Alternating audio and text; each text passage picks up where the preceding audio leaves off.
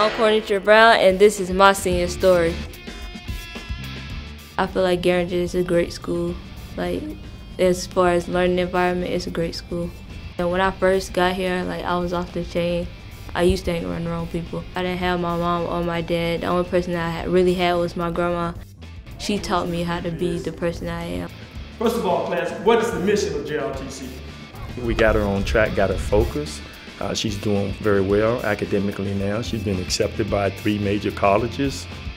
And she's a sergeant in our program now, so she's a member of the basketball team as well. So we just give her opportunities.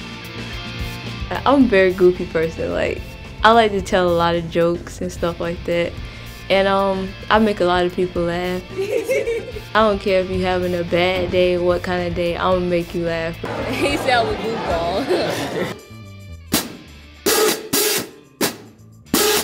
You gotta have the mindset of playing the cymbals.